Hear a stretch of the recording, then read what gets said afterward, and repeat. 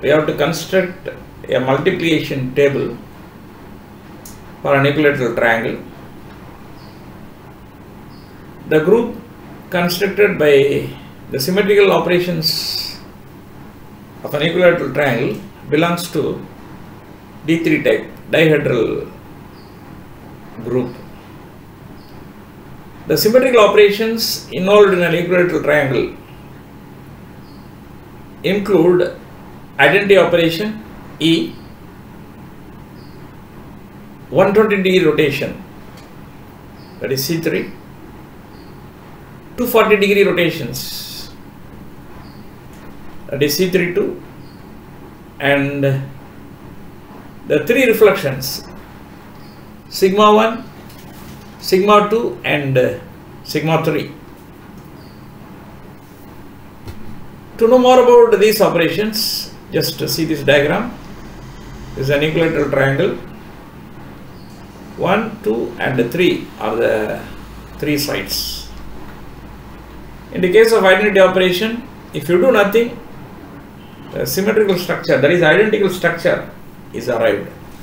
There is no change in the points. Then this is our C3 operation. C3 stands for 120-degree rotations.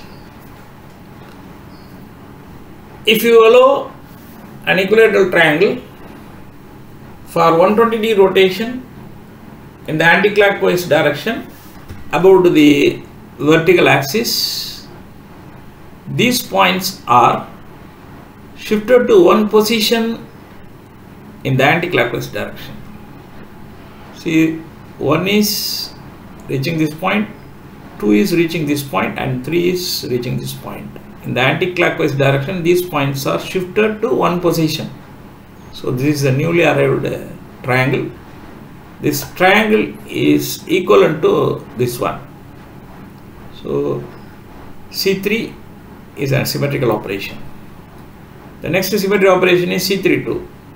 Here we have to perform 240-degree rotations in the anti-clockwise direction. Here these points are shifted to two positions in the anti-clockwise directions. So this is a newly arrived structure. And in the case of sigma 1 operation, the reflection is performed through the first median. In this case, this point is kept constant. These points are interchanged. This is sigma 2 reflection. Reflection through the second median is carried out. Here this point is fixed. These two points are interchanged. This is sigma 3 operation. Here the reflection is performed through the central median. So the point 3 is fixed. These two points are interchanged. So these are all the 6 fundamental symmetrical operations. Just I have written all the operations in terms of a row and in terms of a column.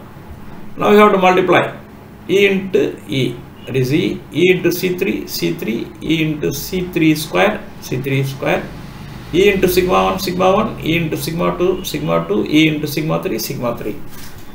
Now come to this column C3 into E, C3, C3 2 into E, C3 2, sigma 1 into E, sigma 1, sigma 2 into E, sigma 2, sigma 3 into E, sigma 3. So that there is no problem in the case of first row and first column.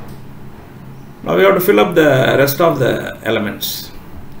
Now multiply C3 into C3, that is C3 square. C3 into C3 square is C3 cube. C3 cube is our identity element, because if you carry out continuous 120-degree operations, that is rotation, in an equilateral triangle for 3 times, we can get the identical structure. That is our E. See this. If you allow this triangle for 120-degree, we are harvesting this. For 2-time operation, we are getting this. Once again, if you allow this for 120-degree operation, then the point comes to this position, 3 comes to this position, 1 comes to this position. That is our identity element. Therefore, C3 into C3 square is our E. Then what is the value of C3 into sigma 1? This is C3 operation, and further sigma 1 operation is carried out for the resultant triangle. Sigma 1 operation means reflection through the first median. Here the point 3 is fixed, these 2 points are interchanged. The structure is similar to sigma 2, which means that if you perform sigma 2 operation in an equilateral triangle, that is equivalent to the product of C3 into sigma 1. The product of these two operations is equal to the sigma 2 operation of an equilateral triangle. So C3 into sigma 1, C3 into sigma 1 is our sigma 2. Then C3 into sigma 2, in the same manner, go through this C3 into sigma 2. C3 operation means 122 degree rotation in the anti-clockwise direction. That gives shifting of these points to one position left. This is the newly arrived triangle. Then sigma 2 means reflection through the second median.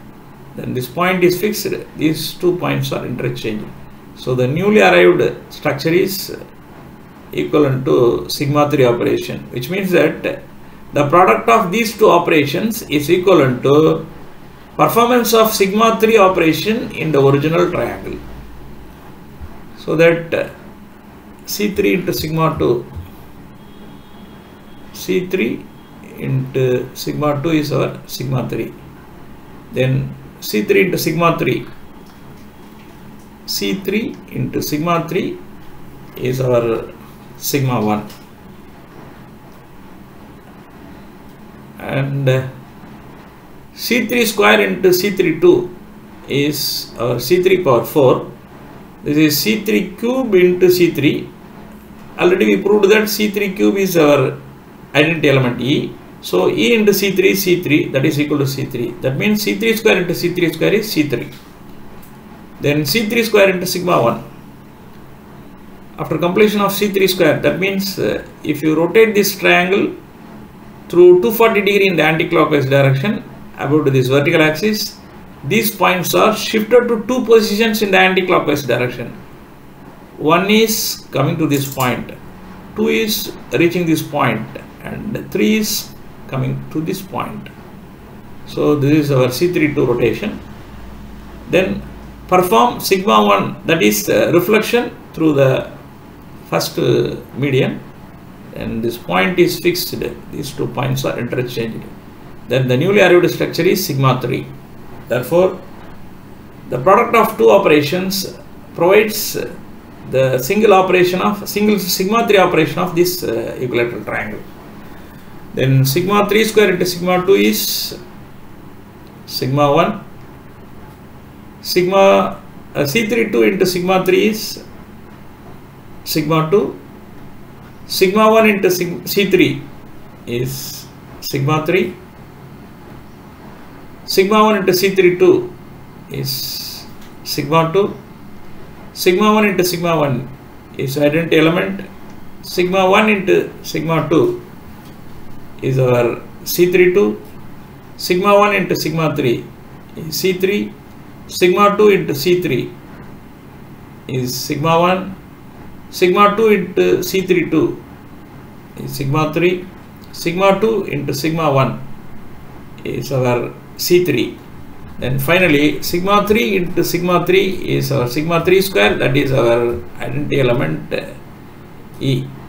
In this way the multiplication table is constructed.